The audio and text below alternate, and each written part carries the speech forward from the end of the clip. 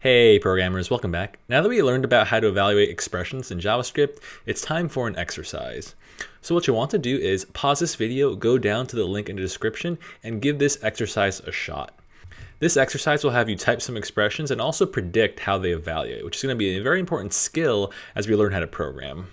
So it looks like to start, I need to create myself a nice folder. So I'm going to go ahead and open up VS Code. And what I need to do is create a folder where I'm going to store all of my files, right? So I'll create that over here, expressions exercise. It looks like I also want to create some separate files that I'm going to write my code into. So it looks like the first file I'm going to be writing into is going to be stringexpressions.js.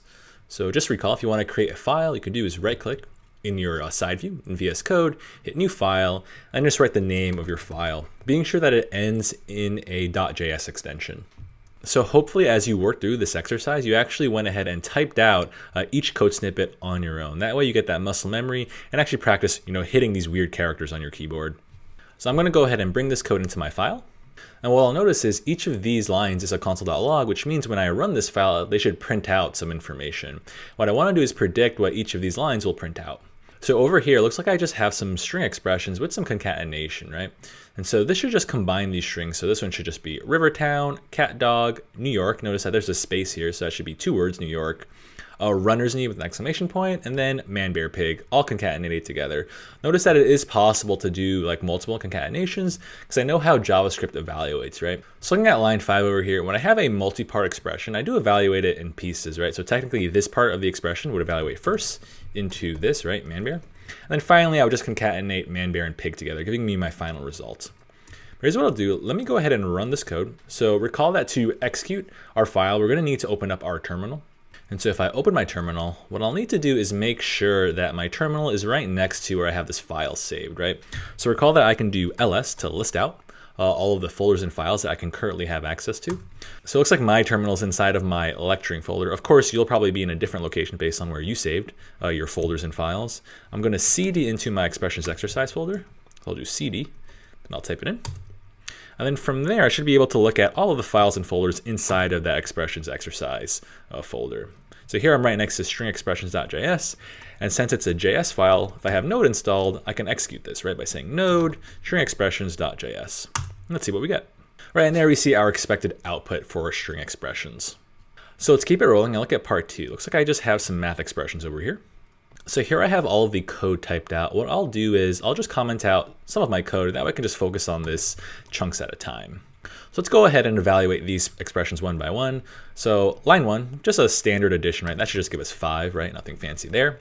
The second one, we do 10 minus 15. That should just give us -5. Recall that negative numbers are just like any other values in JavaScript. Nothing too fancy there. When I have a multi-part expression like line 3, I evaluate in pieces, right? So I know that 4 plus 1 is going to give me 5. 5 minus 5 is going to give me 0, right? So the total expression should evaluate to just a simple 0. And finally, I have some multiplication. 4 times 3 just equals 12, right? So nothing too fancy here. You should be able to expect all of these results. So let me run my code. So I'll do node and then numberexpressions.js. Be sure you have, .js as your file extension. Otherwise, you won't be able to run it. And here I see all of my results. Those look good to go. Let's work on the next chunk together. So here I just have a division to start. So 7 divided by 2. That will give me like a decimal number, right? Because I know that 7 is not perfectly divisible by 2. So that's just a 3.5. Then here I have another multi-part expression. And here I have to be very particular in the order that I evaluate this, right? So here I have an addition and also a multiplication. I know that those two operations actually have different order of operations, right? And so technically this part of the expression, that is the multiplication, would evaluate first, right? Kind of just like the rule in math. So that'll give me 6, and I just do 4 plus 6, which of course is going to be 10 over here, right? However, if I kind of force my order of precedence by using parentheses, right, the grouping operator, I know that this over here would evaluate to 6, and then I do 6 times 3, which would give me 18, right? So some very different results depending on whether or not we use some parentheses. Then in the final expression, we're using this percent, which is really the modulo operation, which recall gives us the remainder of the division, right? And so I'm going to try to divide 5 by 2, but then really just give back the remainder. So if I do 5 divided by 2, that gives me 2, remainder 1. So that means the final answer is just 1, right? Just giving back the remainder. So let's run this code. I should get 3.5, 10, 18, and 1. Recall the nice shortcut we can use to just quickly get the last command we ran in our terminal. Right? Previously, I ran my node number expressions.js file. What I can do is just hit up on my arrow pad, and it'll give me like a history of all the commands I ran. So I'll go back to this one. I'll just hit enter, and there I see my expected results.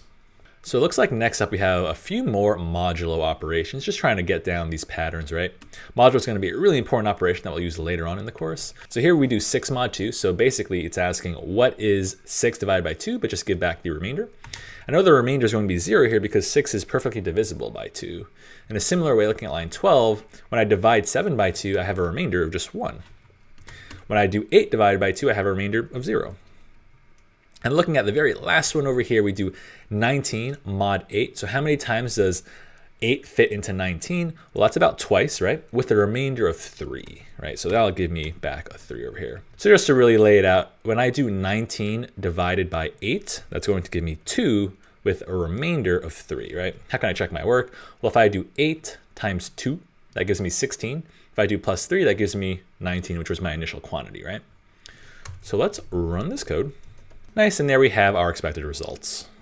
Looking at the last chunk over here, just some more modules, so we'll just quickly go through this. So here we have 24 mod 8. We know that 24 is perfectly divisible by 8. It goes in exactly 3 times with a remainder of 0, so the modulo answer here is just 0, of course. How many times can 4 fit into 7? Well, it's just a 1s with a remainder of 3, so that should be 3. So looking at the third example over here, it looks like we have 4 mod 7. I've noticed in my kind of experience of teaching people modulo, they find this one kind of hard to wrap their heads around, right? So again, modulo always gives you the remainder of the division, right? So when I divide 4 by 7, what is the remaining quantity? So I'll just ask myself, right? How many times can 7 fit into 4? Well, that's 0 times. So what's the remainder? Well, the remainder must be the entire 4. So the answer over here is just 4, right? How can I check my work? Well, if I do 7 times 0 plus 4, that gives me my initial quantity of 4. Looking at the fourth expression here, we have a multi-parter, and we know we should evaluate the parentheses first. So I know that 10 mod 5 will give me 0 because 10 is already perfectly divisible by 5 with no remainder. So we just do 5 plus 0, which just gives us 5, of course. So then at the bottom, we have really the same expression with just the parentheses around the addition. So that'll give us 15 inside these parentheses. 15 mod 5 will just give us 0. So if I run this code, I should get 03450. Nice, and there we have it. So moving on to part 3, looks like we have some nice Boolean expressions to step through. Recall that a Boolean is just really like the simplest data type where we only have 2 possible values, right? Either true or false. So I'll go ahead and create my separate file, Boolean Expressions.js, and I'll write all of my code inside. All right, so let's evaluate this code in pieces, and I'll just look at the first 4, let's say. So obviously this first one will just give us false. Notice that just writing false like literally is a valid value in JavaScript. So this is not a string because it's not in quotation marks, right? And we know when we use the exclamation point or like the not operation for a Boolean, it will just take the reverse value, right? So not true is still false, right? In a similar way, not false is going to be true. And then not true is going to be true, right? Because I kind of flip it back and forth, right? So stepping through this fourth one step by step, we know that this highlighted expression that is just a not true will give us false, and then not false finally evaluates to true, right? So again, we can always evaluate these expressions one by one. So let's try that. I should get false, false, true, true. So let's evaluate this. I should get false, false, true, true. So I'll be sure to run this new file. Nice. Looking at the next expression, we just have some review of the AND operation. Recall that to represent the AND operation, we use double ampersands, right? And in general, AND will evaluate to true only when both sides of the expression are true, right? So this one's going to be false. This one is going to be false. This one's also going to be false. And the only time you could possibly get back true is when both things are true. So I'll run that, give it a look. Nice, there we have it. And then similarly in the next chunk, we have just some OR operations, right? I think of OR as saying like either or. So basically OR will return true when at least one of your sides is true. And that also means when both sides are true, it will still return true. And so that means that all of these are going to return true except the scenario where both things are false, right? So this one's only false and the rest will definitely be true. So let's give this a run. Nice, now that we have those basic operations for Booleans down pat, let's take a look at what happens when we combine operations together, right? So looking at the first one here, I see like an OR, but also we applied a not to the left-hand side. And then we just have to evaluate this in chunks, right? So not false gives me true. Then I'm saying true or false, which I know overall evaluates to a true, right? So the total expression should be a true. Looking at the next chunk, I have another multi-part expression. We have some parentheses, right? So I know for sure I should evaluate this chunk first. True and true gives me true. And then when we do false or true, that total expression evaluates to true. So this second one should also be true. Looking at the third one over here, we have basically the same expression. We know that this highlighted bit gives me true. Then we say not true, which is false. We say false or false overall, which evaluates to a false, right? So looking at the very last expression, I must evaluate the parentheses first. So I have false or true in my highlighted portion. That will evaluate to true. And then if I look at the left-hand side, it says not true, which can evaluate a little more to be a false. And then finally, we're saying false and true, which overall evaluates to false, right? So for these last four, I should get true, true, false, false. Nice. So looking at part 4, it looks like we have some nice comparison expressions, recalling that comparisons evaluate to Booleans, right?